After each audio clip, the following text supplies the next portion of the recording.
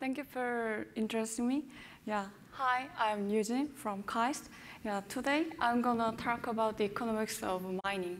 So, specifically with one mining hardware, which coin a miner should choose, and what is dynamics?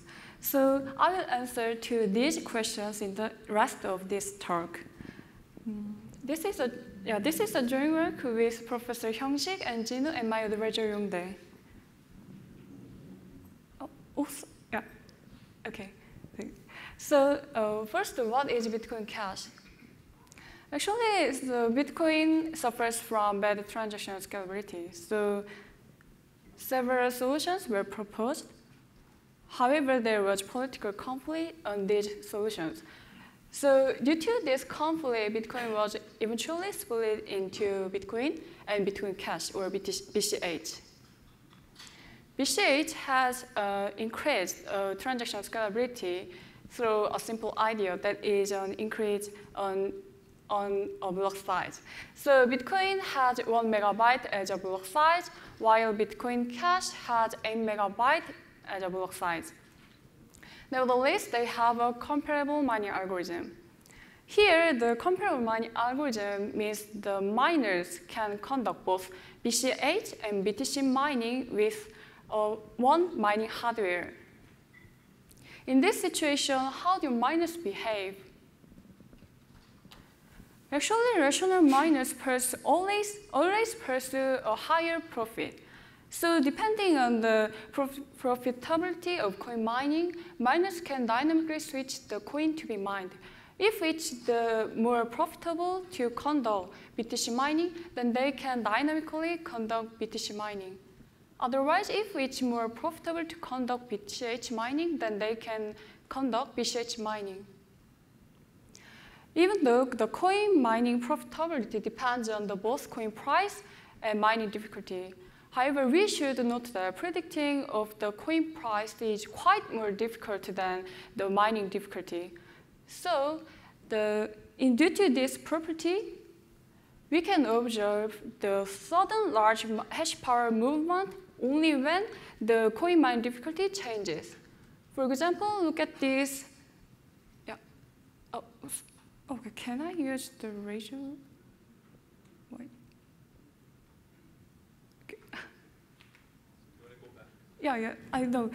I can use the laser, but okay. I don't think there's a laser. Okay. Yeah. So. Look at this, the figure. At the start of the gray zone, the BCH Bitcoin mining difficulty decreased. So large hash power moves from BTC to BCH.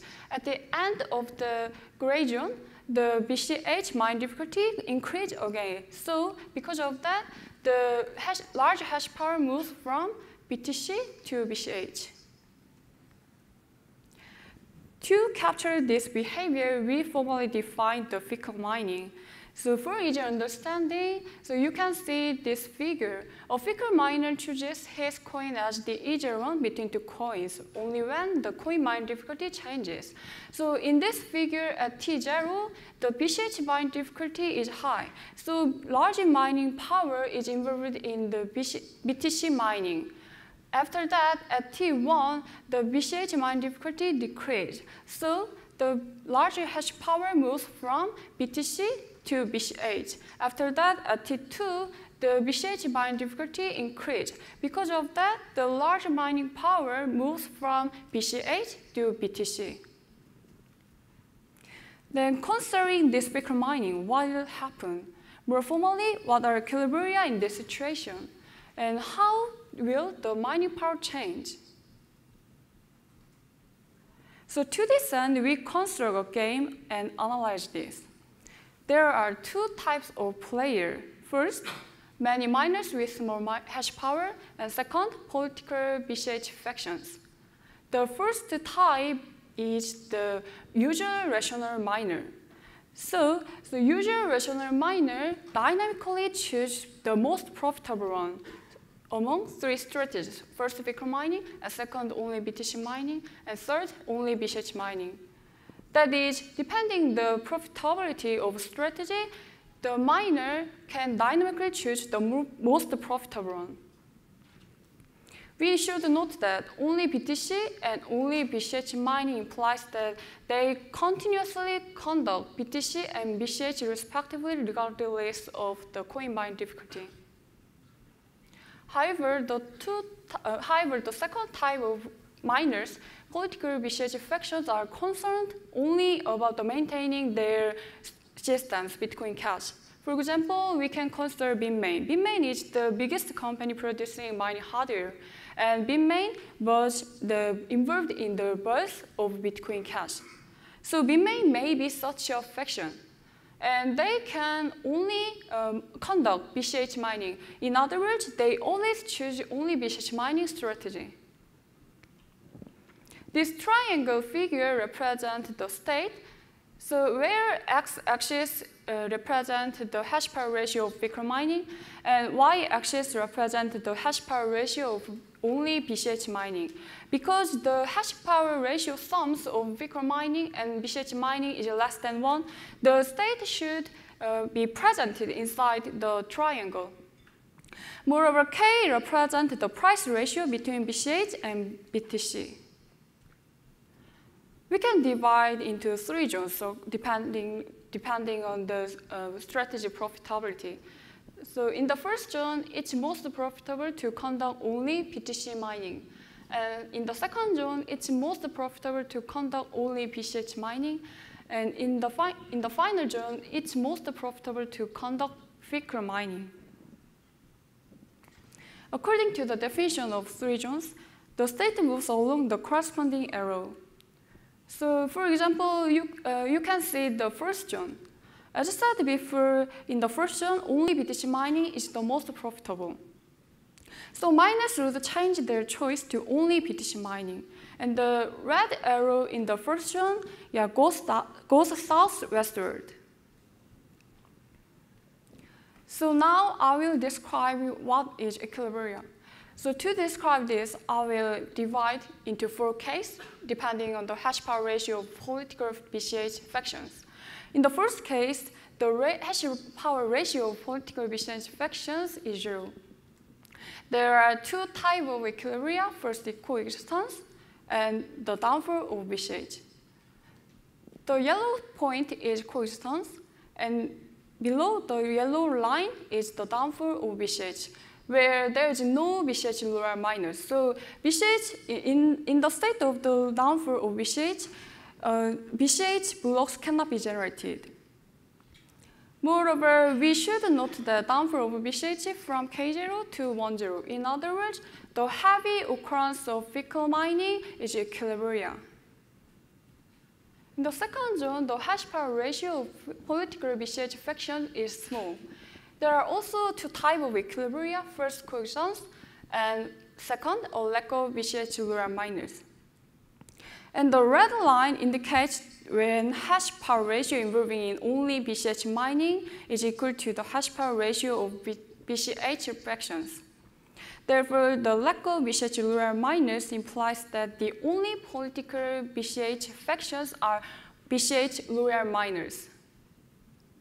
In the third case, when the hash power ratio of political BCH factions is not small, also there are 2 equilibria as coexistence and a lack of BCH lower miners. And this point is coexistence, and this yellow point is a lack of BCH lower miners. In the final case, the hash power ratio of political BCH factions is large. There is only 1 equilibria as a lack of BCH lower miners.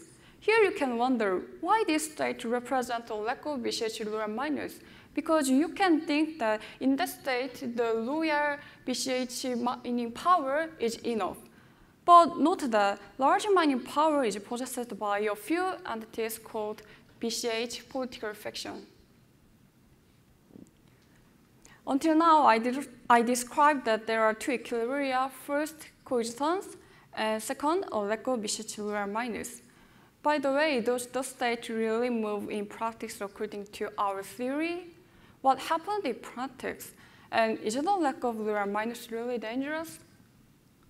Actually, in the reality, The game between BTC and BCH started on August 1st, 2017. This date is the birthday of Bitcoin Cash. So in the gray zone, the oval figure represents the actual data of the hash power ratio of Bitcoin Cash. And in the gray zone, Fickle miner should conduct Bitcoin Cash. We try to map each state into our triangle zone.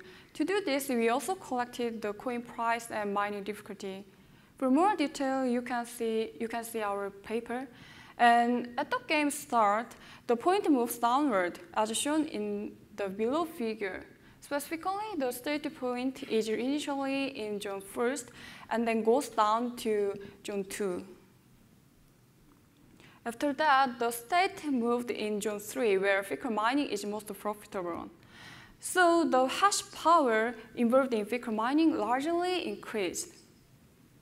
In the triangle figure, you can see the red and black arrows. The red arrows means the movement of hash power in agreement with our theory, while the black arrow is the movement deviating from our theory.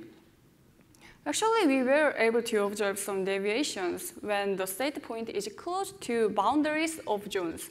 For example, you can see the second figure, so you can see the black arrows in this figure.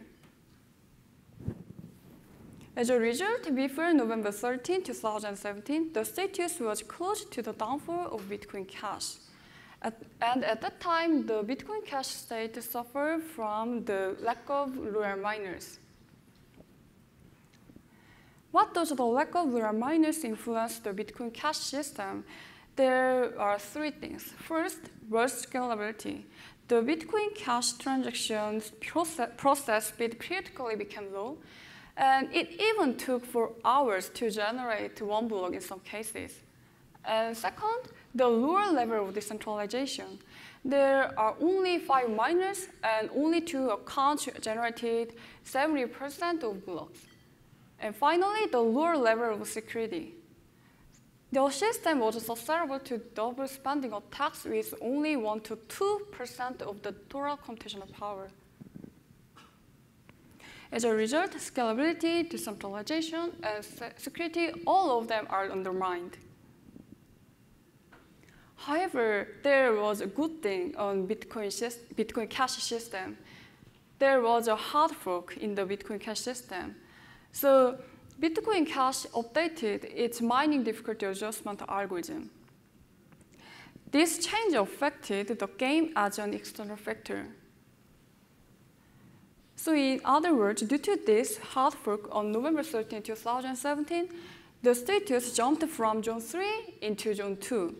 Note that in zone 2, the status becomes close to the coexistence. So in practice, the status point gradually became close to the coexistence. This is in agreement with our theory. Now, Bitcoin Cash is safe.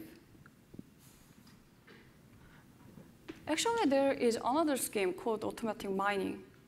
In this scheme, miners automatically choose the most profitable one, and this scheme has already been popular.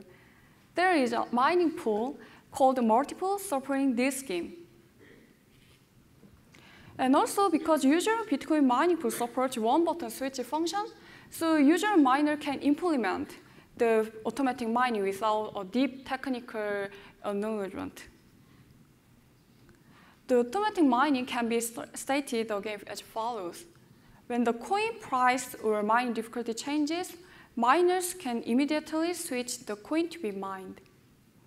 Here, what is the difference between automatic mining and Fickle mining? Remember that in Fickle mining, only when mining difficulty changes, the miners can immediately switch the coin to be mined. Therefore, automatic mining can be considered to be automatically choosing the most profitable one among Fickle mining, and only BTC mining, and only BCH mining in real time. And our game analysis can be applied to the analysis of the automatic mining.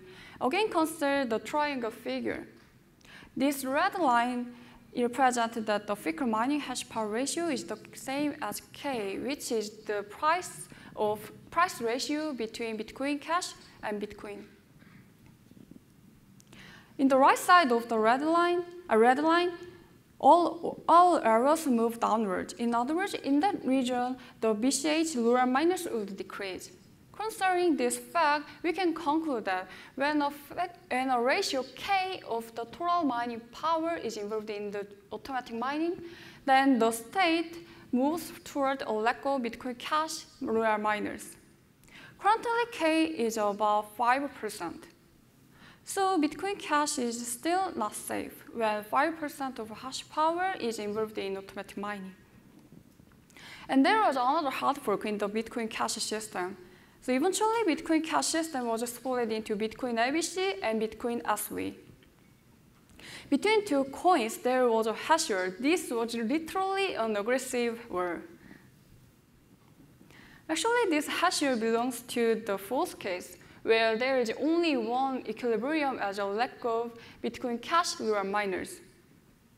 For details of the hash war analysis, check our paper. Then how about Ethereum and Ethereum Classic? Actually, our game can be generalized. In other words, our analysis can be applied to any two coins that have comparable mining algorithms. The only important requirement is that major coin should have a mining difficulty similar to Bitcoin. Currently, Bitcoin mining difficulty is adjusted every 2016 blocks. So this part implies that major coins should adjust mining difficulty adjustment with a relatively long period of time. Currently, Ethereum has a short mining difficulty adjustment period. So to undermine the minor coin Ethereum Classic, then Ethereum should do a hard fork for mining difficulty adjustment algorithm update. But the update is not hard. So we already observed many successful updates of mining difficulty algorithm. As a result, Ethereum can undermine Ethereum Classic through a mining difficulty adjustment algorithm update. In summary, through Fickle mining and automatic mining, one major coin can undermine the rest of the minor coin. Yeah, thank you so much.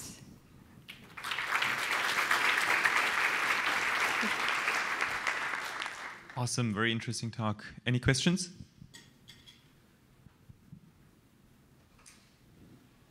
Let me start off with a question. You observed a lot of fluctuations and a lot of variation in hashing power. Yeah. Did you consider any mitigations that would allow you to saturate or protect against these kind of fluctuations? Yeah, actually, we observed a large fluctuation in hash power, and we can observe through data analysis. So, and then we can consider this fluctuation as a Fickle mining through the coin price and mining difficulty data, and then we can analyze this situation. And going past analyzing, can you mitigate people switching back and forth and reduce the security risks that are exposed? Yeah. So actually, as I said before, the hard fork of the Bitcoin Cash mining difficulty update can mitigate the hash power fluctuation because after hard fork. Sorry. After hard fork of Bitcoin Cash mining difficulty adjustment algorithm, Bitcoin mining difficulty is adjusted relatively fast. So miners feel annoying to change coin mining strategy. So yeah. Right. So your answer would be to change the economic incentives to reduce the amount of switching that the miners do. Yeah. So yeah. Okay. Thank you. Yeah. Any other questions? Cool. Thanks for an interesting talk, Yujin. Yeah, thank you.